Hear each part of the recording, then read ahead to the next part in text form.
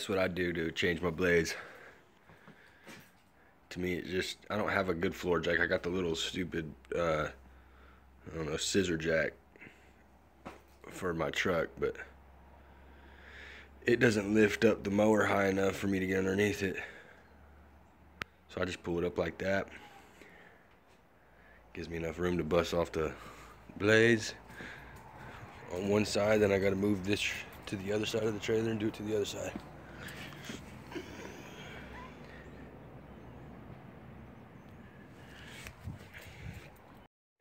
I know, I need to get a cordless so that I can take it with me and change blades on the fly. But this is what I got for now. It works, whatever. Right now I got the mulching blades on there, but I'm gonna take those off. I'm gonna put these on there. These are high lift blades. And I've tried just your stock blades. I've tried the mulching blades that are, you know, they're just like curved differently, like the ones that are on there. I got the gator blades on there with the 3 like spikes that come up there, and these high lift blades. And in my opinion, these are my favorite. I think they cut the best, at least on my mower anyway. The mulching blades are what I got now, but I think these are my favorite. I think they leave the best cut on my mower. So we're about to put these on. These are what I just took off. I'm still gonna sharpen them, keep them, save them for next time, but for now I'm just gonna put these on. Alright, so I don't know how good you can see that. I don't know how important it is to come all the way up, but I always just get that edge. See if I can get a good angle, good view of it.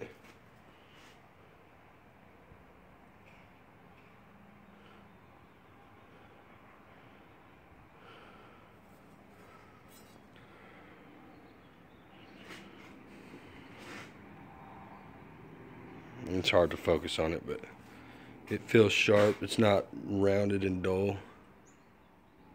So it's good enough for me. I'm sure there's a lot of people out there that'll criticize it, but it works for me.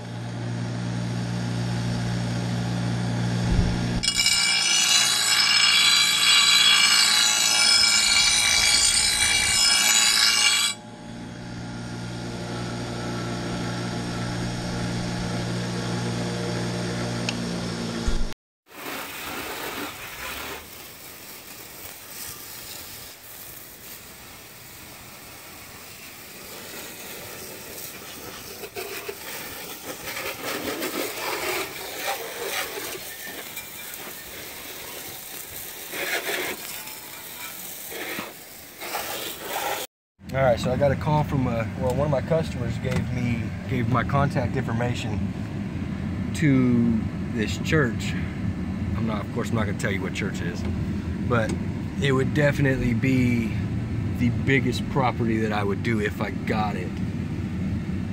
All I have is houses, but I'll show you it without trying to show you the name of it. But here, let me turn the camera around. All right, we got grass here in the front a little bit. We got the grass on the side. It doesn't go all the way to the tree line because that's not all the property, I guess. You got those set of bushes there, the grass in the front. You can see where the grass is at in front of the building. You got some bushes there.